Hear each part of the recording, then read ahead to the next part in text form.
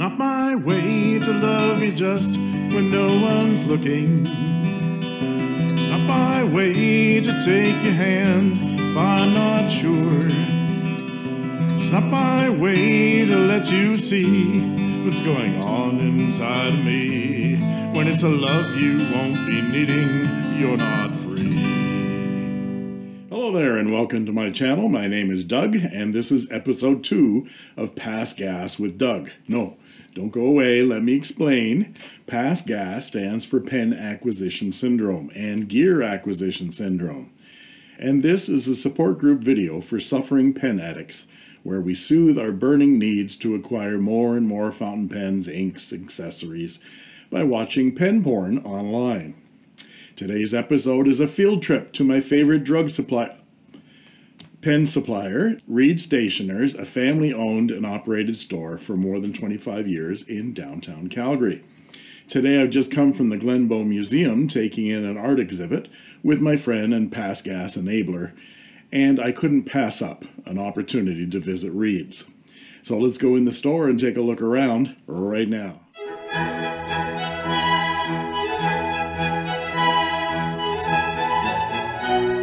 So, thanks for joining me on this second episode of Pass Gas with Doug. I'm glad to know so many of you appreciated the first episode enough to warrant a second. Of course, this is all about those who suffer from pen and gear acquisition syndrome, and is an outlet to live vicariously through pen porn and virtual pen acquisition. Remember, the mere fact that you've recognized that you have a problem is the first step towards some solutions. As I said in the introduction, I was at Reid Stationers in downtown Calgary today.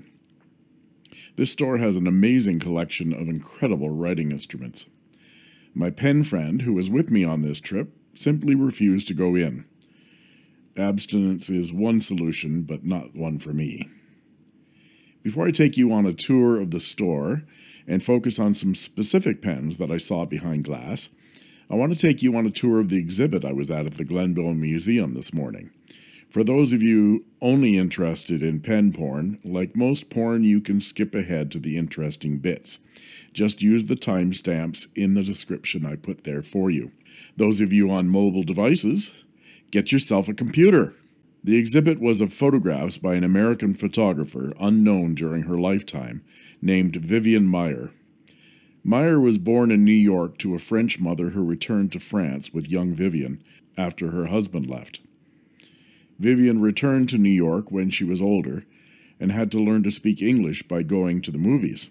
She became a professional nanny and served 2 families in Chicago and then New York for about 10 years each. The head of one of the families recently described Maier as the real-life Mary Poppins. Maier took up photography in the early 50s, taking some 100,000 photographs in her lifetime. The images were only discovered in a storage locker shortly after her death in 2009. When the person who purchased the locker's contents published the images on Flickr, they quickly went viral, and Maier's reputation as a serious American artist grew and was solidified. I thought you might enjoy some of her amazing artwork. I was truly impressed by her grasp of composition and her haunting motif of putting herself into her photographic subjects, either through a reflection or a shadow. This theme of the invisible person, or being a person that others look through without seeing them, is particularly strong and poignant. So now it's time for us to say goodbye to the wonderful world of the Glenbow Museum and its many treasures, and travel back now across the frozen tundra of Canada's northern climes to visit. While you're here, you won't want to miss the opportunity for a morning's ride to visit a foreign country. Only a few miles away is Canada, and just across the border in the province of Alberta is a Canadian national park. Reid Stationers on 17th Avenue.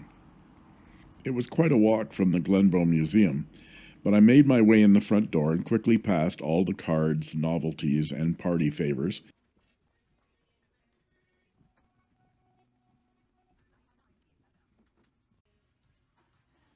To do so, we passed displays of paper and notebooks, Clairefontaine, Rhodia, Moleskine, Leuchtturm,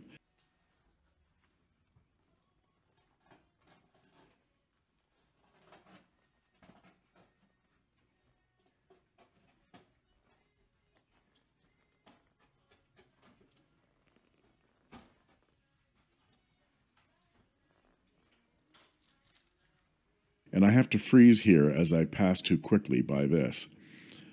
I'll have to go back and look at this more closely, but those look like lovely pen storage options, don't they? I think they're Blackwing.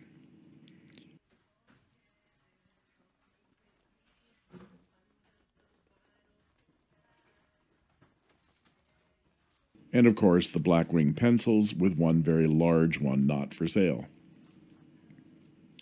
Now we are in the heart of temptation. This area underwent some extensive renovations recently to expand the display areas, mostly for Faber-Castell, Lamy, and Montblanc. Now that we are in the display case area, I'm going to freeze the frame on some specific pens that I want to blather on about and put up some more information. Remember, we're not buying, we're surfing pen porn, so put your credit cards away. If there are things that I pass over too quickly and you want more information on, please let me know in the comment section below what caught your eye, and perhaps I'll go back and focus on that pen or whatever in my next episode. I passed through the Faber-Castell display, and there is the Graf von Faber-Castell Samurai, and the pen of the year, the Sparta.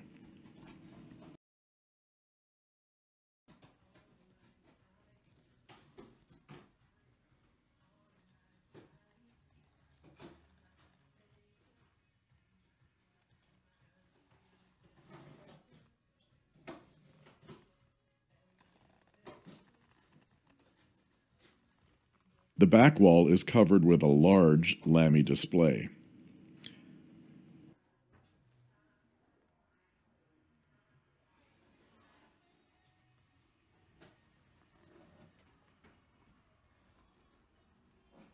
Here are some Lamy Studios,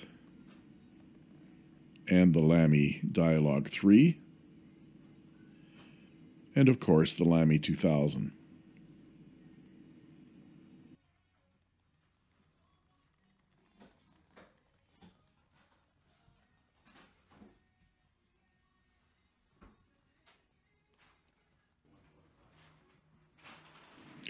And here is the expanded Montblanc display cases and wall.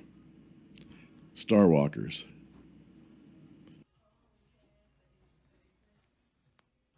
.146 and 149s in rose gold trim and gold.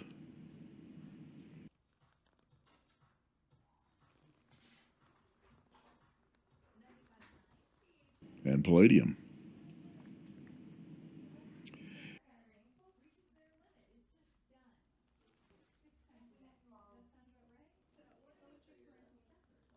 And on the wall, we have the Prince Regent for a mere 8,995 Canadian dollars.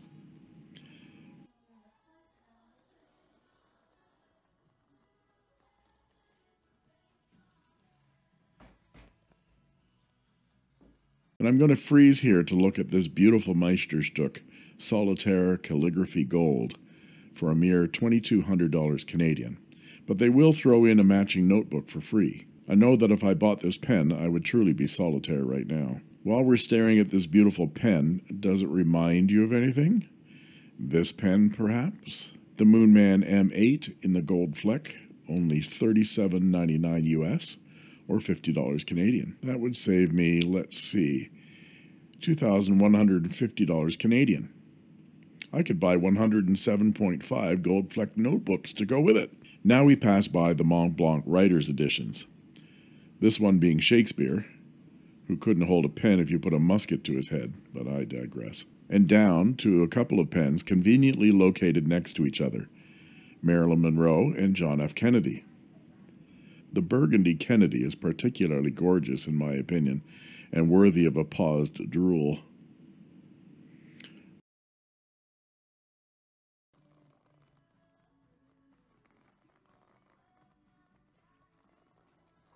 Rudyard Kipling above.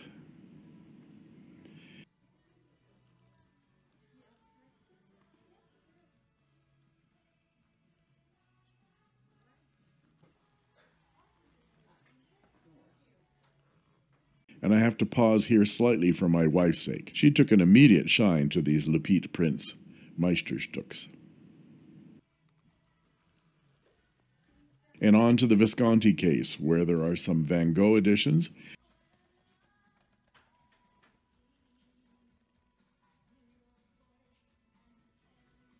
and a Homo sapiens.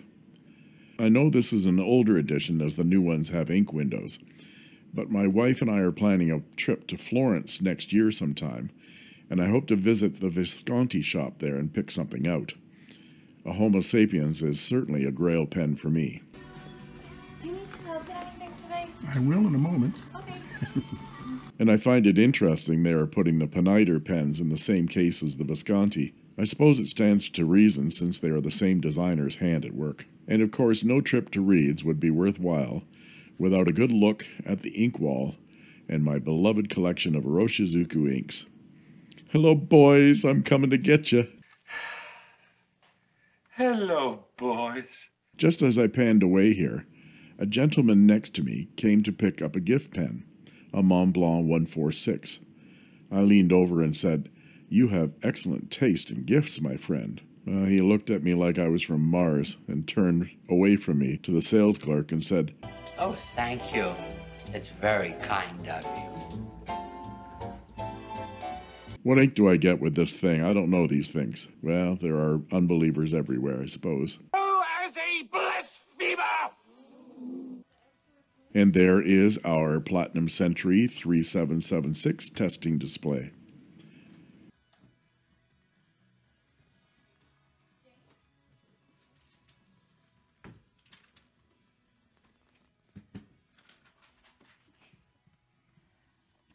And some more platinums, including the new Carmelian color. At the checkout counter, there is a Platinum Plaisir display above a whole lot more Faber-Castell.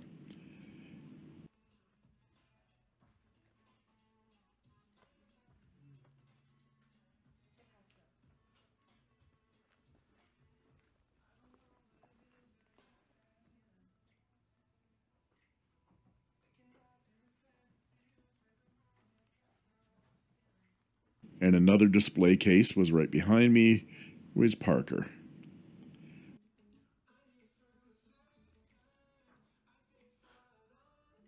Some nice sonnets there.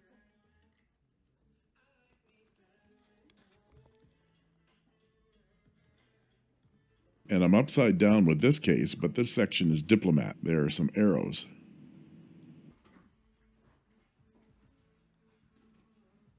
And some upside down Watermans.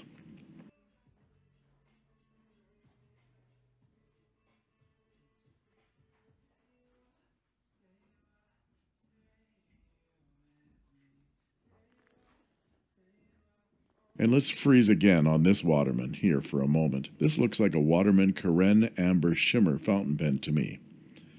Now, I'm a sucker for amber, as you know. I'm also a sucker for that gold inlaid nib. That price tag really is steep, so someone please talk me down by telling me how awful this pen is. Now, I found this one on eBay for around $150 US, which is much more reasonable. Oh my God, it's starting again. I have to get out of this store. Let me out of here, get me the hell out of here. And so I bid farewell to Reid's, having escaped without spending more than a few dollars on some Clairefontaine, and they didn't have the J. Herbin Bleu de Minuit ink I was looking for. I'd practiced saying that name too, so I asked the lady for the Bleu de Minuit. Pardonnez-moi, Faucher. Allez-vous les autographes des Talman Normage? Avec peasant, Noël avez-vous loitering? Leaping lizards! Les pew! And she said, "Oh, I don't think I have the Midnight. I have the Blue Night. Would that do?" No. It didn't matter because I found a blue ink. When I got home, I had an IM from Claudia at Bauerinks in Toronto. She's a Pen BBS friend from Facebook and the founder of KWZ Inks. There was a photo of her gorgeous Moonman M800 in amber that had just arrived. If you remember, my first episode of Past Gas was a rant about this pen. She said if they come down in price, she just has to have that pink and purple one. I pasted her a link to the eBay auction with a pink and purple M800 with the Moonman Nib that I predicted would come down in price, and it did for only $34.50 US. What was Claudia's answer to my information about the cheaper M800? Well, here it is right here. I hate you. I apologized and promptly bought some KWZ Azure number 5. Now I'll have to start doing some ink reviews. So tell me, what's your favorite pen that was in this whirlwind virtual tour? Should I save up for that Waterman, or should I abstain? I'm thinking of doing another virtual tour of a second cool fountain pen and stationery store in the Calgary downtown Plus 15 core. This store is called Madison Plus Page and is the shop where I bought my Visconti. So if you like this video, please like and subscribe, and don't forget to ring that bell to receive an instant notification when new videos are uploaded. That just leaves it for me to say thank you all for watching, and that's all she wrote.